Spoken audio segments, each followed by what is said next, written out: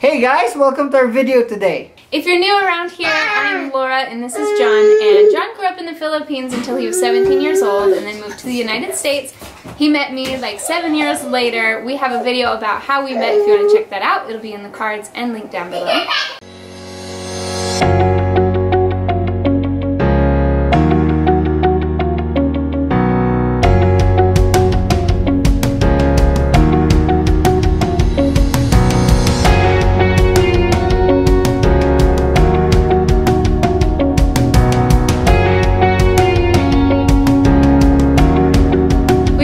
For 9 years and we have 3 little kids. You might be able to hear them sometimes in our videos. Like on this video. So we sent them off to play and we want to talk about something serious. So the topic for this video was sparked by a question we got from one of our viewers. So thank you. The topic is, what do we argue about the most? And so what we really want to talk about today is not necessarily all the things we argue about, because that could be like a lot of different videos. But on this video we just want to talk about the cause of our argument. Or what causes the most arguments, maybe, or like the reason we argue. And it's been since the beginning, so... Let's start there. Yeah. Since we got married, that has been the communication has been the problem. And it's not even that we don't communicate to each other. We do. We definitely tell each other our feelings a lot. So that's not the kind of communication we're talking about. Because I'm a Filipino, a lot of times I have a hard time Englishing. So there are times that it's super hard for me to explain what I want her to know. Yeah. The way I actually answered this question in the comments was, John likes to not finish his sentences and I mumble. And so for each of us, we both have this weakness that causes a lot of arguments. So yeah, that's one of the things, like John will explain things kind of halfway, and so it leaves me guessing or assuming. And so I like sit there like trying to be patient and wait for him to finish, and so we can get frustrated. But that's not really what we argue about, actually. I think it's more like we argue because I assume something because I didn't have the whole story, and so then when we realize, oh, we're not on the same page, it causes an argument. Wait, I thought that was mine. I thought that was my problem. That you assume and... Yeah. Yeah, I guess we both do that. So, but it's it's not just Laura. That's my problem too, and I think that's like a Filipino thing where, you know, we have like, we listen to the first sentence and then we assume what's next, and then we're like, you know, it's like, yeah, that's what it is. Although it's like, oh, that's not it. Yeah, I've definitely noticed that, and I think it can be a good skill, and I see where that came from, because when you're learning a new language, at least for me, when I'm trying to learn Tagalog, sometimes I have to just guess what the sentence is about, because I know a couple of the words, and so I just kind of guess. Yeah. And sometimes it works out. And so that's, I think, how you guys get to that point. But then when we're having like a very serious conversation, especially when there are specific things I need you to know, you can't guess, you can't assume, you have to hear it, take it in, and understand it. So something I've done to cope, which might be annoying, is that like I'll repeat it 3 times and I'll be like, did you hear the words that I said? Repeat it back to me. It's very annoying, but it feels serious to me. And then at the beginning as well, when we are talking and I have an, you know, like an experience or something, she will go, okay, tell me everything word for word. And it's like, I don't know what word for word, you know? Well, I just feel like you leave out half the details sometimes when an experience happens, and I have to wait and wait and wait to find out all the details. I just want to hear it all right then, so try and remember every word that person said to you so that I can interpret it. Because sometimes you might assume things in a conversation with someone else, and I need to like let you know what they actually meant. And that's another thing that causes the argument, is that a lot of times, you know, I think in my head, inside my head, in my inner self, in my inner. Oh my gosh, how do you say that? Inner. In my inner self, you know? No, but you know, I think a lot, and then, you know, I guess the word is like the train of thought. The problem is mine is like a bullet train. And like, like I'll be thinking, like there will be an idea that will trigger me on one thing, and then by the time it comes out of my mouth, the idea is already a different, like a different thing that I wanted to say. And so, and then I will assume that Lora knows exactly what I'm talking about or thinking about, and so I will just look at her and it's like, that guy, and she'll be like, what?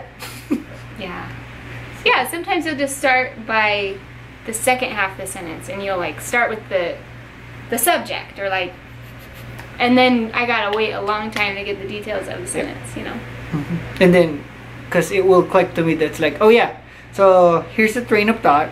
It was a train of thought. I started with this, and then it became this, and became this, and then this is what I told you. And we were still having a conversation about that first thing, like just then. But he's already moved on. Let's talk about me, because I definitely have communication flaws too. So for me, from the time I was a kid, I'm tongue-tied, and like literally my tongue was tied down as a baby, and my mom didn't have it clipped. Like sad. Cherry. Cherry, like the stem of the cherry. You tie it. Yeah, that's not it at all. So my tongue is like not moving the way it should, and I've had to work so hard to speak clearly. And I still struggle with it really bad.